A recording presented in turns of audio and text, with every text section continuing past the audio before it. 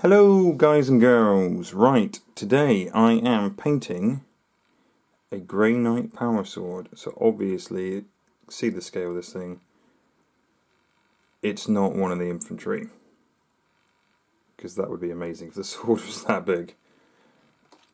And let's say this is the guy, maybe that's how it should be.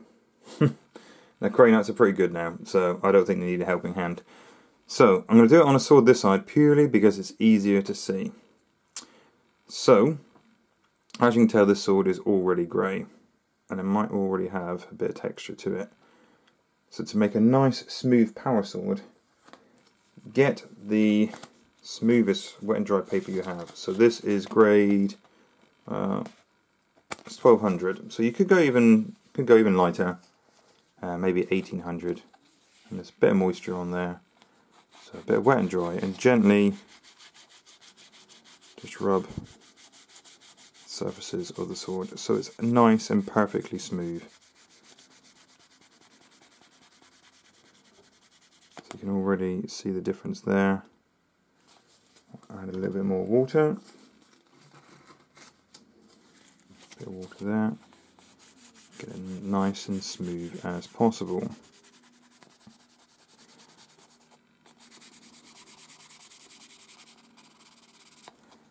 Just looks nicer when you airbrush it, if you can get it as smooth as you can, because why not? It's not like you're using a brush. If you're using a brush to leave behind texture, an airbrush should be ultra smooth. So just like this, on both surfaces, on both sides. So this sword, obviously there's a line in the middle like so. The plan is to mask off one side there and the diagonal side there, and then start airbrushing. So we'll start with one side, we'll do light at the top, and then the diagonal side we'll do the same, and we'll make it darker as we go to the base of the sword. And then once all dry, do the complete opposite on the other edges, the other faces of the blade.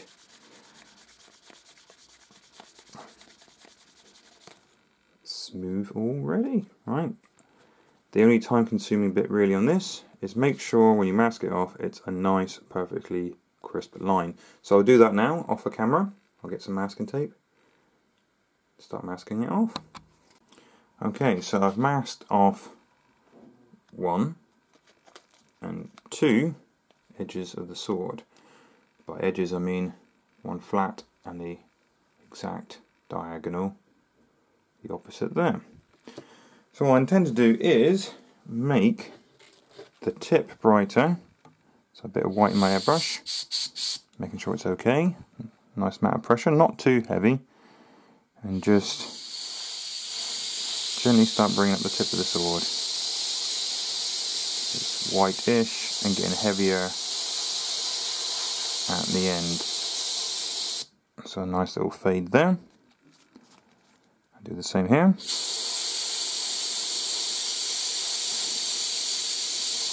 At the same kind of distance down, so nice and heavy at the tip, like so. I'm going about a third of the way down, so I'll do the same, just making sure it's fairly even, and then the heavy bit on the top. So it should be fairly smooth. A bit more on this one, like so. So should be relatively even, so fairly thick at the top, about 1 centimetre, fairly thick at the top, about 1 centimetre. And then I'm going to do the opposite. I'm going to hit the bottom with some dark. Okay. So for this I'm using mostly Game Air by Vallejo, but obviously just use your favourite black or use your favourite white, and you can't really go wrong. I mean, certain blacks cover better than others, but this will do me fine. So I'm just testing, got a little bit in my bowl. Yeah, it's coming out lovely, so I'm going to do it quite dark at the bottom. Same as the top, a nice slow gradient, and then really, really black at the base. Like so. So gradient, work it up, and really dark there. It's covering quite nicely. Same on this side. Nice and slow, build up a little bit, and heavier there. So probably not as much as the top, because this is a power sword after all, so it's all going to be about energy. So the absence of light, the dark bit, shouldn't be as much as the light bit. So the top was probably about a third's worth of coverage. This is probably a quarter at the bottom, so not quite as much. But there you go, that's all you need. Wait until it dries, and then we start picking our blues. Now you don't have to use blue, but I'm using blue because it's fairly traditional with a power sword. But you can have some nice fluorescent greens and colours like that. Something that really, really pops. So that's what we use. Okay, and this is how far you can push it. You can just do it, I'll just do a little bit of the blue. So I'll start off here just in case it's horrible. Nice and gentle, start in the middle. And you don't have to go all the way to the ends. That far will do. So you still get a little bit of white at one end, a little bit of the dark at the other end. So I will do the same this side. So just a little bit there, just a little bit there. Looking fairly nice. Wait until it dries. What I'll do is a slightly darker blue further down. But any blue will do, just a nice electric, real bright blue. In my opinion, brighter the better. There we go, we'll leave that to dry. Let's see what it looks like. Okay, and if you really wanted to push it a bit harder, you could always put a darker strip there. So I have just put a little bit of a darker blue there. So you could always add a tiny spot of the black, just so you've got another stage to fade in. So in a minute I'll paint the tip of the sword really, really white, and I'll do all the edge highlighting. So it'll be really white, semi-white, blue, blue, blue, blue, blue, dark blue to black. And then we'll do the same thing on the other blade and see what it looks like. And I'll put this on camera so you can see my utter failure when the paint rips off. So I didn't press the masking tape on there too hard. Of course you can use proper hobby masking tape. But I've took the sticky off a little bit. This masking tape, I was just gently rubbing it away. So doesn't look so good there. Careful, careful, careful. Oh, it's fine. We're good. We're okay. Look at that. Just make sure to clean the sticky stuff off, obviously, when you spray it out. So that's always the bit that makes you cringe a little bit when you pull the tape off. Brilliant. Okay. So I'll tidy this up, get rid of the glue, and mask up for round 2.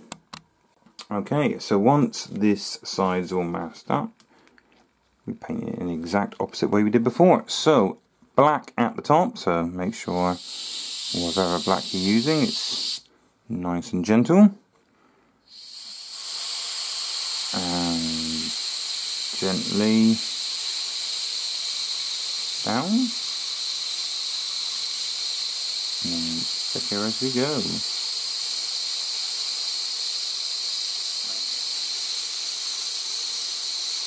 So just like that.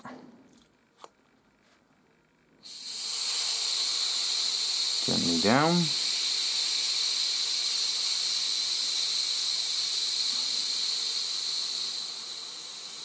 And thicker at the top. Gently.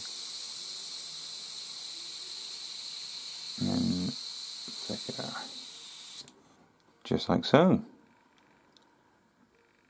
Okay, so then we get the white and we'll do the bottom, just like before. Good old airbrush is kicking in there. Right, so next we get our white, whatever white we like. Make sure it's nice and smooth. So I always test it first, because, and with the paper round, I always test it on the tape as well, because you never know when it might dribble. So nice and gentle, and it gets a harder white there. Okay, so you should leave yourself just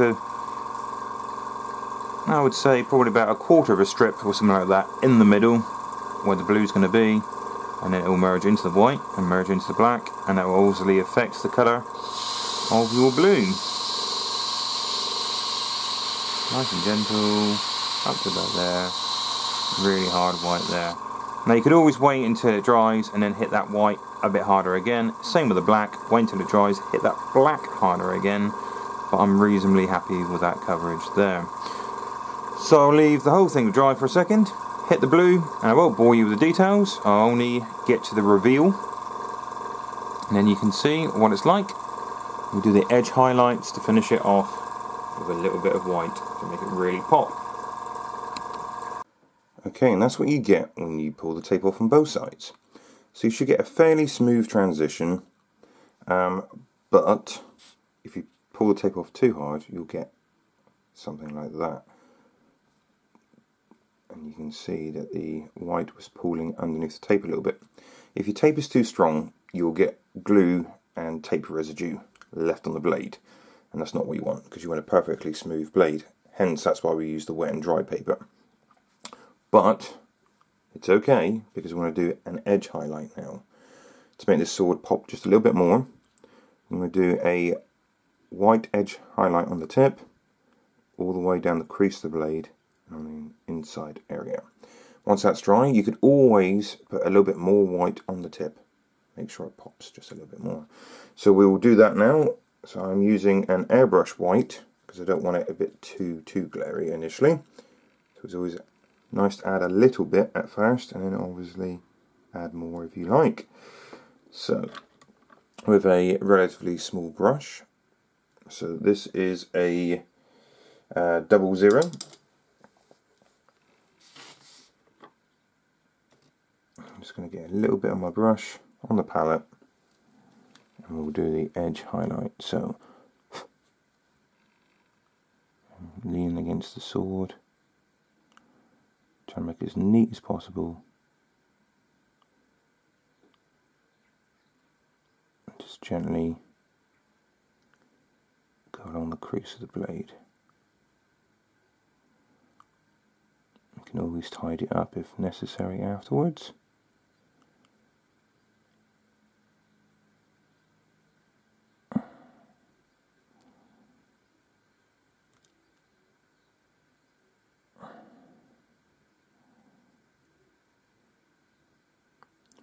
So really using the side of the brush initially.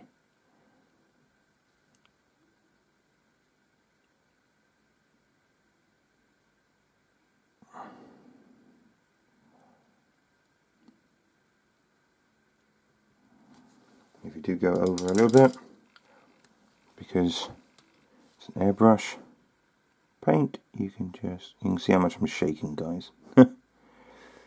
Just tease it off, just a little bit of water, and work it off, just like so.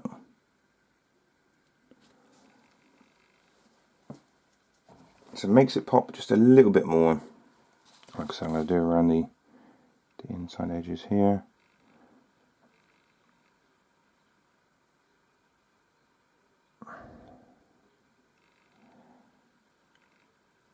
Just give it that power feel, you know. It's glowing, it's emanating power.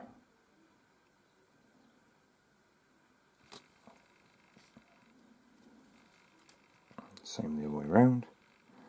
Turn the blade round. Hopefully it ties everything together.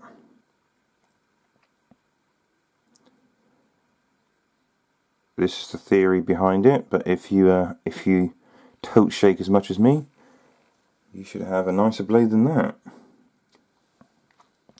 And remember, you can use whatever colours you like. You can use a nice fluorescent green maybe.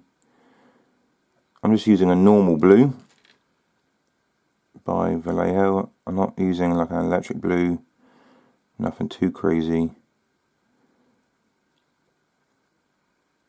And I normally go just as far as the shoulder of the blade. If you want to go all the way down, it's totally fine as well. So there we go. Even though I'm quite shaky, that's not a bad blade. So that's the basics of how I do a power sword with an airbrush. Let me know what you think, guys. Please hit that like button. Please subscribe for more content. Thank you very much for watching.